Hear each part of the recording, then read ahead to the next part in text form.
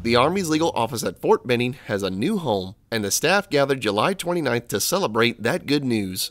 About 10 years ago, a fire destroyed the building that once housed the staff judge advocate, and the staff's various divisions were split up at different locations around post.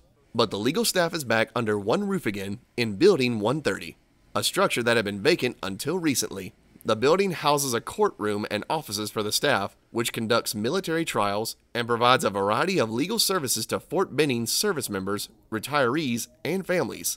The services include, for example, preparing tax returns for free and giving advice and help on wills, real estate, and other matters. Staff members say being in the same building will be a big help to them in providing legal services. Now that we're consolidated here under one roof, we kind of hope that the goal going forth is to be a one-stop shop for everyone to get their legal needs, whether that to be their powers of attorney through the legal assistance division, file a claim for some property damage at the claims division.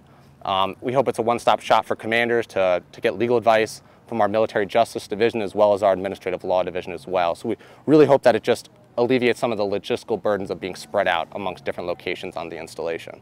But it will also benefit Fort Benning's community members. Well, I think it's a great benefit to service members and their families as well as retirees, because they know that all of their legal needs can be met at this one building. They no longer have to go across multiple buildings throughout the installation in order to get legal assistance. And it's also great for us because we are able to reach out to our peers in the same building rather than picking up the phone or going across the installation. They held a ribbon-cutting ceremony to formally celebrate their move. The legal staff actually moved into their new space in late May, but they chose July 29th for the ceremony because it's the 244th birthday of the Army's Judge Advocate Corps.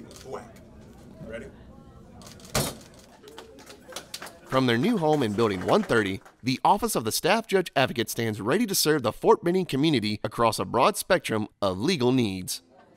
Adam Tucker, Fort Benning, Georgia.